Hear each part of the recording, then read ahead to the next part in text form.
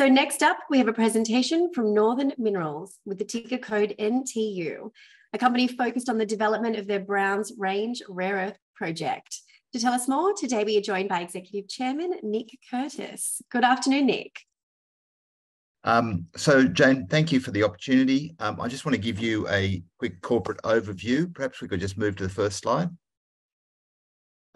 We are a dysprosium and terbium, not a rare earth play. They are, of course, rare earths, but we like to focus on the fact that the uniqueness of our deposit is that it is the highest concentration of dysprosium and terbium that we know of in the world today, and we think those are very exciting metals for the future. We are developing the high-grade Wolverine deposit, which is part of our system, and we are a almost shovel-ready project. We're not an exploration company at this stage. We've pivoted away from being an exploration group into focusing on the near-term development of a mine. The large concentration of heavy rare earths does differentiate us from other rare earths projects in focusing on the neodymium and praseodymium. Both are required within the magnet supply chain, which is a high growth value in the rare earth chain. And we think we play a unique part in the development of particularly the non-China market for rare earths. The stats there speak for themselves.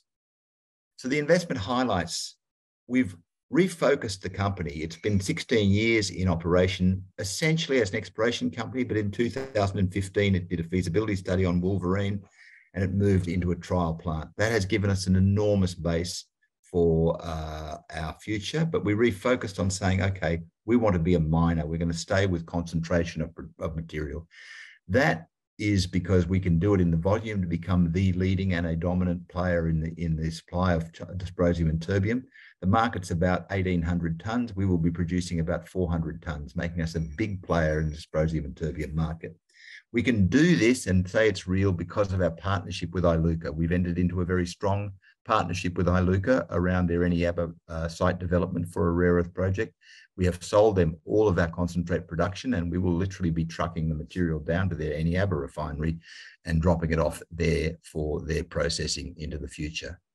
The demand for the dysprosium and terbium couldn't be better as the tailwinds for decarbonisation and electrification grow, and the applications that actually underpin those tailwinds actually require permanent magnets made of rare earths as the optimal product on the way through. I'll come back to the market opportunity in some more detail. We understand our geology. We believe we've got the highest grade DyNdFeB ore body globally. We have a lot of data from the previous work, and that has given us a lot of confidence to move forward. Some of us in the management team have all been through a development phase in particularly rare earths and other metals before. And so we know what's ahead of us in terms of building and constructing this project, but we are well on our way to building a real mining operation. The market opportunity is in a very specific technical factor. That is that as we grow the market for wind turbines and electric vehicles, a necessary condition of achieving net zero and decarbonisation, we actually have a higher and higher demand for the optimal magnets to drive offshore wind farms and high-performance electric vehicles. The optimal magnets are neodymium, praseodymium magnets, but the neodymium, praseodymium magnets don't operate unless the temperature conditions are right for them to operate. That is to say, they lose their magnetic quality at about 70 degrees C. As you go beyond that, you simply don't have a magnet. The only way known to fix that is to put a combination of between 4 and 8% dysprosium and terbium into the magnet alloy. That dysprosium and terbium is a secret sauce that makes those magnets work well in those high temperature applications. Currently, 90% of that material is produced from China and Myanmar.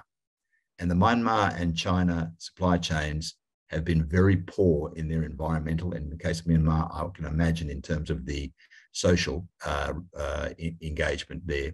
That is not a sustainable supply chain to build high-performance vehicles and wind farms to alleviate the rest of the world's needs in terms of carbon minimisation. So we believe we have a key role in cleaning up and ensuring that particular critical supply chain. And out of Iluka, just to make this point further, out of Iluka's plant with their monazite and their neodymium and praseodymium and our DyTb, we will have the only place in the world where the components are all there to make the alloy of magnets required for that supply chain. So we're excited by that opportunity. The Northern Minerals proposition is one that we are building this mine on a base of knowledge that's quite unique for a junior. There's been 16 years of exploration. There's been 3 years of pilot plant. We've produced over 1,000 tonnes of concentrate. We're not going further than concentrate. We're delivering the rest to the chemical plant that is in Eneabba. We know the concentrate production process from tried and proven experience, and we are therefore quite certain about the production capacity of what we have. The geological system is well understood. We have a lot of exploration. We have a clear understanding of the structural controls. We have all our necessary primary approvals in place, obviously including native title and all ministerial statements required to get going. And now we are in the process of developing our feasibility study, which should be finished in November to December. And from that, we're looking at first half of next year to get to FID and commence construction for a 2026 production. The Iluka supply agreement is very important to us. They are excited about it. So are we, in terms of getting us going, because of the factor that I mentioned before, that we have a complementarity in terms of the demand for rare earths. They have given us a big leg up in helping us with financing by engaging both in the offtake contract with a base price that they're willing to pay us for our concentrate, measured in dollars per kilo of rare earths. And then on top of that, they have participated in the financing pre-FID. They put $15 million in as convertible note and $5 million in as equity. And they are committed to participating in the equity FID funding. So it's a true partnership with them. It goes through the due diligence process. We share technical information, and we are getting a lot of benefit from the skills and capacity that Iluka have in this area as well. We do have the capacity to sell excess production to third parties if Iluka doesn't purchase it, but they do have a right of first refusal. We don't anticipate that event will happen. We think we really have a long-term, very strong partnership with the Iluka stable. We obviously have to get this funded. We are well down the track with funding for the project. It's about $500 million that we've announced that this project will cost. That will come in no small part from debt. We hope around the 300 odd from debt. We obviously are looking at the government agencies around that. NAIF have expressed their willingness to consider this project. There is a strategic assessment process that you have to go through with NAIF. We're pleased that we've passed that strategic assessment process, and they've put us on the list of projects which they are now going to move through a credit evaluation of. We are confident that we will get there with NAIF, but obviously it's subject to the credit process itself. But they're a very good partner for us to engage with in terms of the financing.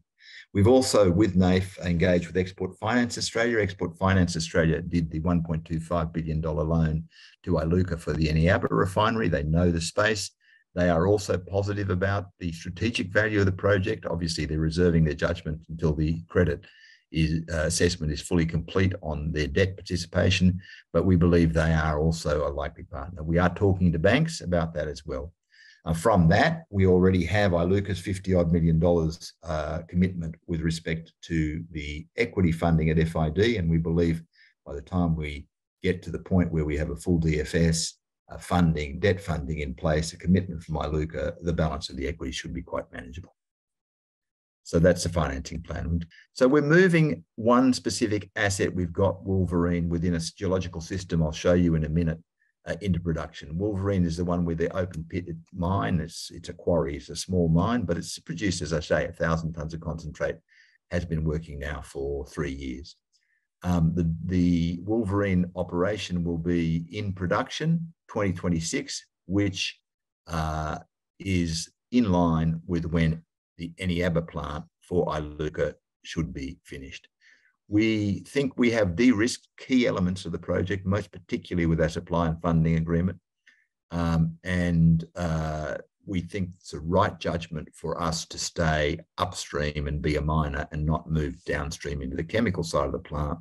An experience I had with Lynas, which ultimately went very well, but was a very complicated growth path for a junior company. So we're avoiding that this time and partnering with Iluka to take the downstream leg of the project. So the exciting part about this is we are in a region with xenotime mineralization expressing itself across the granite dome. We have found in the shear zone system that's represented at Wolverine one roughly 25 metre wide by about 300 metre strike length, open at depth shear system that's vertically dipping and is actually very amenable to the mining method we're going to use there, which is a sub-level retreat mining method. And that will form a production for about 4,000 tonnes a year of REO, of which our 10% roughly dysprosium and terbium will be about 400 tonnes of dysprosium and terbium production a year, a significant market share. The total resource there is about 60,000 tonnes of REO, giving us quite abundant mine life there. It's open at depth. But we think the region has significantly more surface expressions of xenotime mineralization that we need to follow up. We've stopped following them up actively at the moment whilst we concentrate on getting the first mine into production. The plan is to build the mine at Wolverine, but mine further mined and bring them into the Wolverine plant on that region that we have. 500 kilometres of which is in the Northern Territory. We call that, is in Western Australia. We call that essentially the Browns Range project, but a substantial portion of which is across into the Northern Territory. We've got several thousand square kilometres of ground around there as well. And we are very excited about the long-term exploration potential. But in the meantime, we're in that very difficult stage of transition for a junior company to go from exploration, pre-development concepts into production. And we're excited about actually doing that over the next 18 months.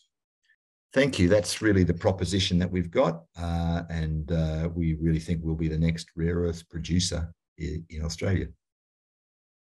Nick, that's a great presentation. I'm going to jump into some questions now. So when do you expect results from further drilling at Wolverine? Look, we have had a recent drilling campaign at Wolverine to explore the depth of Wolverine. We've announced some of those. It is clear that the ore body is continuing. We didn't find the secret stash, the sort of jewel box down there that makes us want to change our mining plan. We're going to go from surface down gradually, but it does show that there's significant extension at about the same grade. We are going to do further drilling, but most of it's going to be infill drilling of the ore body itself. So I wouldn't expect anything too dramatic. We'll announce that in the course of announcing the feasibility study and the quarterly report that we put in. Wonderful. And can you please touch briefly on the environmental and community engagement that the company's been involved in? Yes, we have a very good relationship with the Jaru community and people up there. They're a recently determined native title group, and the Jaru PBC is fully engaged with what we're doing. We have a heritage clearance from just about all the areas we need. We're still moving through and cooperating with the community for the appropriate ARC and ethno-heritage surveys. And we actively participate, want to participate in that. We are working around some issues that have been identified properly, and I think we have a cooperative engagement there.